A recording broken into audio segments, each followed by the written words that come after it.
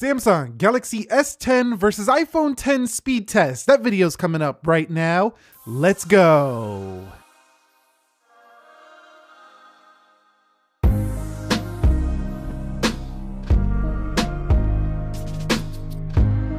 So what is up, guys? Nick here, helping you to master your technology, and welcome to the Galaxy S10 versus the iPhone 10 speed test. The S10 is running the Snapdragon 855 with 8 GB of RAM. Over here, iPhone 10 running Apple A11 bionic chipset with 3 GB of RAM. Samsung S10 has One UI 1.1, Android 9 Pie on board, and Apple iPhone 10 runs iOS 12.1.4. Okay, guys, so let's go ahead and test the face unlock for the Galaxy S10. 3, 2, 1, and you can see it goes right in. 3, 2, 1. Although this is easily fooled, you want to use the ultrasonic fingerprint sensor for getting into the device.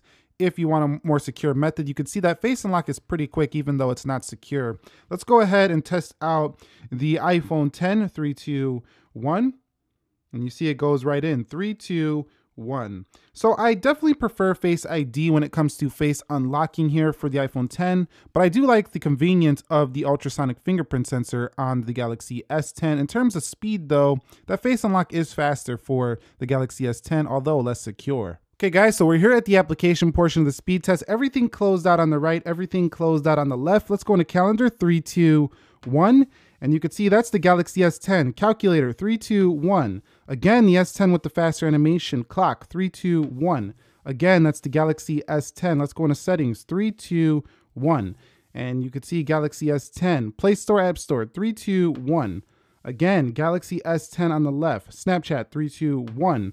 That is the S10 on the left. Let's go into WhatsApp. 3, 2, 1. WhatsApp goes to the S10. Let's go into Twitter. 3, 2, 1. You could see that is Twitter easily on the left to the Galaxy S10. Let's go into Instagram. 3, 2, 1. You can see Instagram first on the left for the Galaxy. Let's go to the hearts. Once in that application, it doesn't really matter. They're both very quick here. Let's go into Amazon. 3, 2, 1. You can see Amazon first on the left. Here comes the iPhone 10. So far, basic apps are just blowing away the iPhone 10 for the S10. Let's go into Best Buy. 3, 2, 1. And you can see Best Buy showed its screen first, and the iPhone 10 loads first, though, on the Galaxy. Coming home. Let's go in eBay. 3, 2, 1.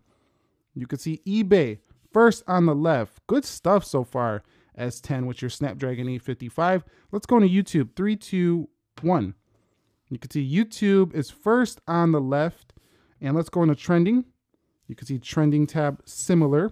So once in, it's just a smoother scroll on the iPhone versus a faster scroll. You can see it right there on the Galaxy. Let's go into Firefox Focus. 3, 2, 1. You can see that's the left. Coming home, internet on both. And Safari a little bit better optimized. So I'm giving that one to the 10. Let's go to Slither. 3, 2, 1. You can see a little bit of a pause there. We're going to give this one to the iPhone 10. Play against AI. Once in the game, both performed excellent. Let's go into Dead Trigger 2. 3, 2, 1. And you can see Dead Trigger 2 seems to be in the lead on the iPhone, but no, the Galaxy loads that first. Let's hit play. You can see the iPhone gets in there first over the Samsung Galaxy. So still, the iPhone is an excellent performer in games, mostly because the games are very well optimized for the iOS platform. Let's go into Jetpack Joyride. 3, 2, 1. And you can see that still that little animation just doesn't look nice there. But the Galaxy was in first. It went right into the game. Let's go into the Real Racing 3. 3, 2, and 1. And I tried this out like every time, and Real Racing 3 seemed to always kind of load up first for the iPhone 10, but will it change here?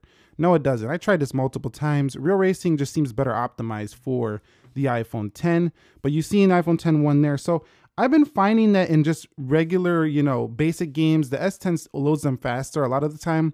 But when it comes to like these more graphically intensive games, it seems like the iPhone still is a little bit better optimized. Let's go into Geekbench 4, 3, 2, 1.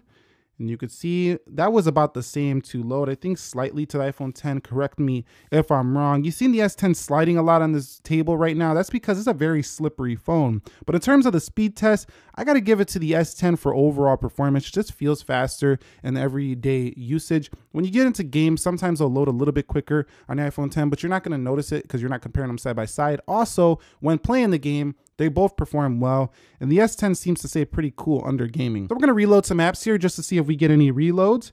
On the S10, we shouldn't see it with this. Oh, that was a little bit of a pause, but we shouldn't see too much here for the S10 with its 8 GB of RAM, Dead Trigger 2, Slither, and Internet. Let's go to Firefox Focus, YouTube, eBay, Best Buy, Amazon, Instagram. And if you want it to look a little faster, all you have to do is go into settings and turn off the animations on the Galaxy S10. So you can see right there, everything in and out, real good. 8 GB of RAM, no issue. What about this 3 GB of RAM? Let's go. And the iPhone 10 had that open. Like I say, I really just like how smooth the iPhone 10 feels when you're doing this like reloading stuff. It really does feel like it has everything right there for you. And eBay looked like it reloaded just a bit. Best Buy, slight reload. Amazon, this does have only 3 GB of RAM, so I don't expect it to be better than the S10, but the smooth feel does feel better, and that's just no joke right there. Let's go into settings, and you can go to clock, calculator, calendar, everything good to go. But again, the S10 has features that you can pop view, do things like this for true multitasking versus just going in and out of applications. So the S10 with 8 GB of RAM seems to be the winner. I've seen a couple of slight loads there on the reloads for the iPhone 10. So when it comes to the RAM management department, the reloading, stuff like that, Galaxy S10. Okay, so let's go ahead and open up the camera. 3, 2, 1. You've seen the iPhone 10. There we go. 3, 2, 1. Again, the iPhone 10, let's take a photo. 3, 2, 1, 1. You can see the iPhone just a little faster with that photo speed. Let's go ahead and hit the burst.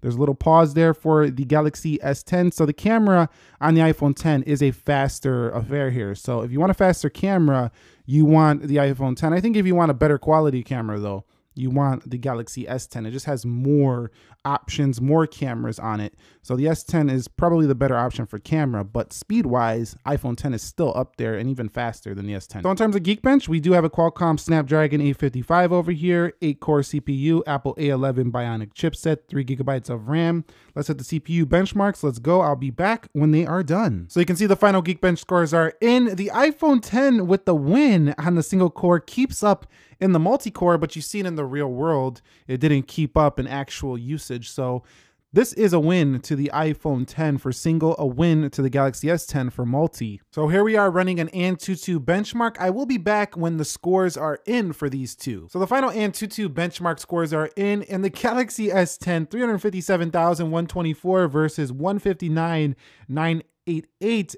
beating 91% of users here. So doubling that of the iPhone 10's Antutu score. So we've read the conclusion of this video. The iPhone 10, while still a great performer for being a 2-year-old phone almost, now it's going on 2 years, the Galaxy S10 is the faster phone here, and if you upgrade from this, you will feel it. It's a faster feeling phone in the day-to-day usage. However, the iPhone is still very fluid with iOS, with its gestures. They just feel super smooth in usage, and everything is very well optimized. So if you can live with a little bit less of a fluid feel, you'll really like the Galaxy S10 because it feels snappier and faster to open applications, and you get 3 cameras on here. You get a bigger, more beautiful display. You can try out Samsung for the first time if you like. If not, the iPhone 10, you could hold on to this to see what the iPhone 11 brings. But I did this comparison because both of these are in the same price range. A refurbished iPhone at Apple right now, 256 gig is like $869, something like that.